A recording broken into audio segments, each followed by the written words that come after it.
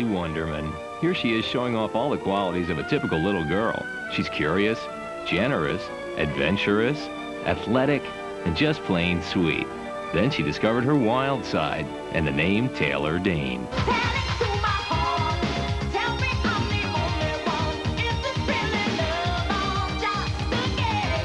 Yep, this sexy dance queen was supposed to be the next Madonna back in the 80s. With a string of successful hits and a look the kids really dug, Taylor was on her way, but it was a rough and raunchy ride to stardom. My father says it was all downhill from about 12 on. You know, that's when boys, cigarettes, booze, you know, it's just like all those things were just kind of like signs above me. It all started out innocently enough, beginning with her nursery school commencement. A little early for pomp and circumstance. Leslie also got plenty of attention in the press, like this breaking story on her 5th grade play, Panic in the Palace, and another hot scoop on this 6th grade music recital.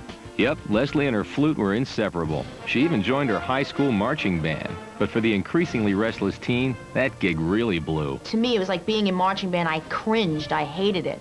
But it was like my parents were like, you know, you will this, you will stay, you will da, da, da. I had this rock and roll mentality. The music I was into isn't like, you know, show tunes, Star Search. Oh, you know, it wasn't like that kind of stuff for me at all. Nope, she was into something a little more dangerous. Like her first band, Felony. That was an incredible time for me. You know, I learned how to sing, discover my own sound. And a few other things, trust me. It was me and them. Nah, we don't have photos of that, but we do have shots of her next band, a new wave act appropriately called The Next. Taylor kept the shades, but her hair color was, shall we say, evolving. It was a really emotionally traumatic experience for me, that band, because we were demoing up some stuff and trying to get a deal out of that, and thank God it never happened. That's all I have to say.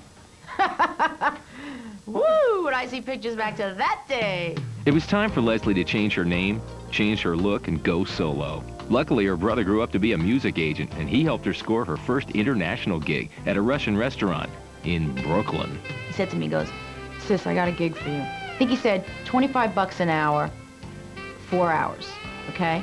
I show up, I end up spending 2.5 years of my life there. I mean, I had offers from the KGB to come and sing and do tours in Russia, and that grew me up, but good.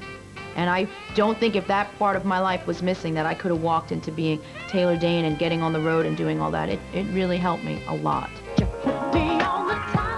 These days, fans are seeing an even newer Taylor Dayne. She may still remind some people of Madonna, but Taylor's through justifying herself to anyone.